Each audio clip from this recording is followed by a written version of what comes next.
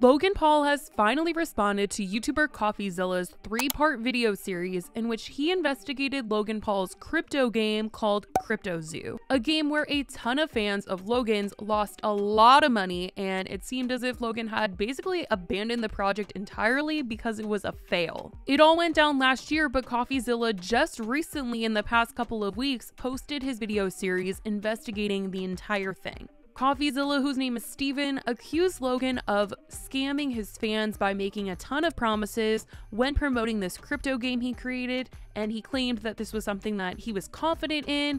It was going to make people passive income. It was going to be really fun to play. It's so fun. It provides a yield with a token, can earn you money. And as a person who understands, I think, the NFT space enough to know what works, what people want, and what they're looking for, I think my game is going to make some waves. Steven ended up interviewing fans who invested in this and lost money, as well as the project developer and people on the Crypto Zoo team. He received alleged group chat text message screenshots showing conversations between Logan and his team, and the text made Logan look very, very bad. I mean, they made the whole team look bad, but this looks really bad on Logan because he promoted this to a large group of people, all of his fans, people that trusted in him. And this all went completely downhill to the point where Logan stopped speaking out about it, and the only thing that he said was that the developer ran away with the code. There was nothing he can do. The developer is holding it hostage for $1 million,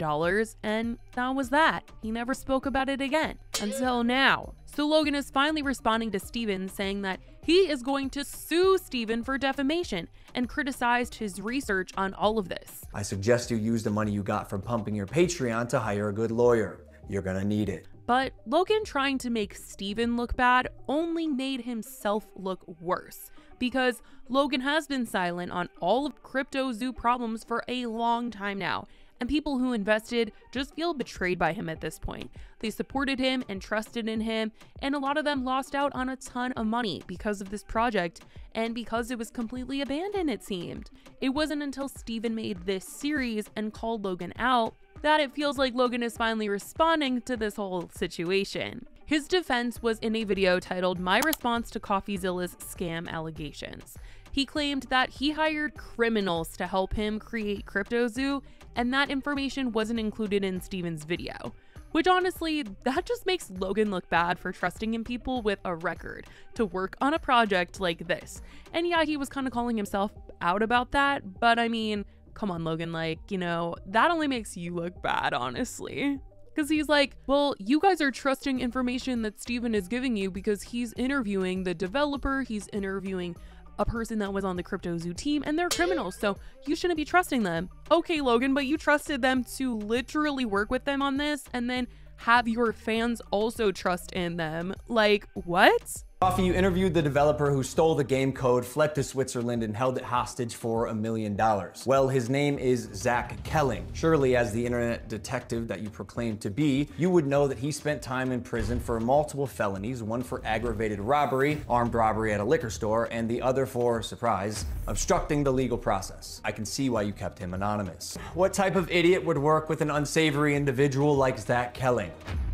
I guess that's what I get for trusting the team that I relied on to vet and manage Eddie's hiring process, who has turned out to be a professional con man that I have since learned fooled billionaires, the Mormon Church, the owner of the New York Yankees, and now me.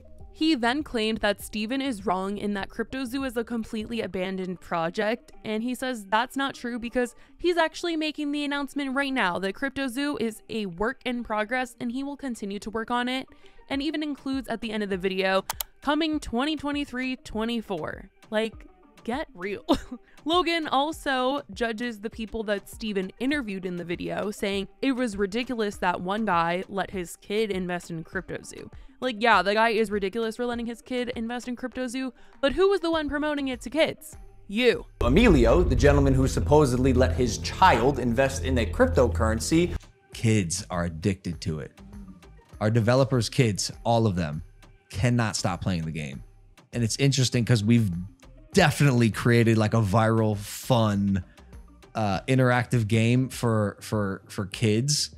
They're all bothering their dads and moms about can we hatch the eggs? Yeah, can we hatch the eggs? He basically pushed blame to everyone but himself, and also claimed that Steven never tried to reach out to him directly for an interview, and only reached out to his manager, and found that ridiculous. Maybe we could have talked about this if you had reached out to me, personally. Not my manager, Jeff, who is not me, Steven, but the first time you did was on Christmas Eve after you released your series so you could rely on false statements and unreliable people used recklessly. The subject line was third request for comment. Yeah, not quite. This will be my third time reaching out to you and your team. The first 2 times were through your manager, Jeff. Like, Logan, we know you're hard to reach. You're an influencer with millions of followers. Anyone is going to have a hard time to get through to reaching you on your phone and getting a response from you. That's why a lot of people go through your manager to contact you, unless they know you personally and know you're going to message them back. Steven bit back to this part that Logan had to say about him never having reached out, and he brought the screenshots. He said, Logan Paul responded, "Zero apologies, 0 addressing victims, 0 accountability. I will reply in full when I organize my thoughts.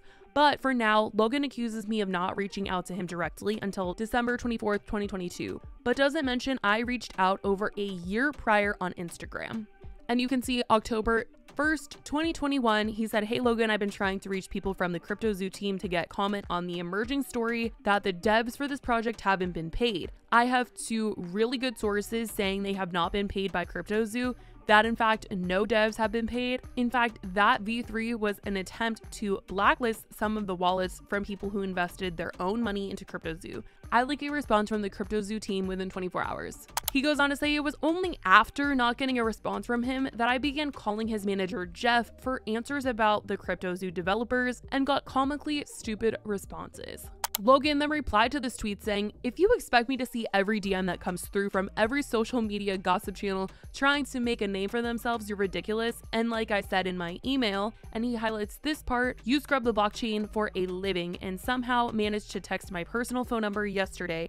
I can't imagine you didn't know / have my professional email." CoffeeZilla responded and said, "No, I don't expect you to see every DM, which is why I reached out to your manager and explicitly said I was trying to reach you because I hadn't gotten a response." Logan's really reaching on this one. And he attached a screenshot of his messages with Logan's manager, Jeff, that says, "Hi Jeff, I'm reaching out for a comment on CryptoZoo, which I'm doing a story on. I'd like to speak to you and Logan as soon as possible since I have so many people telling me you guys scammed them. Would like everyone's side of the story. This is Steven, creator of CoffeeZilla. Please let Logan know I'd like to speak to him. It's hard to reach him, as you know." Logan also tried to say in his video that Steven included a unapproved recorded phone call between his manager Jeff and Steven, and that his manager did not say that he could be recorded, but Steven put it in his video anyway. Surely a real internet detective would not break criminal and civil laws in trying to get information, right? So why have you allowed the illegal recording of Jeff's phone call without his permission? And then more like an internet criminal, post it online. But I mean, Logan is so pressed on proving whether or not Steven tried to reach out to him and whether or not Steven is a good person, whether or not Steven did this for the right reasons. And I mean, regardless of any of that, who really cares? Like, at the end of the day, the story that was told and the story that got through to people is that a lot of people lost out on money because of Logan. And whether or not Steven ever tried to reach out to Logan, that doesn't even matter when it comes to CryptoZoo not being what Logan promised to his fans. At the end of the day, he worked with really bad people and it ended up losing him and his fans money. And people really wish that he had just taken accountability for that. Fans were not happy with what they were hearing, especially because Logan knew there was a lot of hype surrounding his response.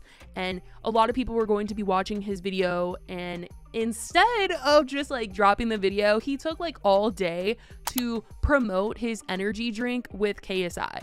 He was posting on every single form of social media that he had, buy Prime energy drink, all this stuff, before he finally dropped his video. Like, he knew all these eyes were on him and he was going to be taking advantage of that, which is like, yeah, great marketing, but that doesn't make you look good when the video that is really hyped is not a good situation. People clearly saw right through Logan in this video and called him out, saying, "You literally took zero accountability for the people who lost their money because of this app. Telling us that your ex-coworkers are criminals is a great way to show who you are.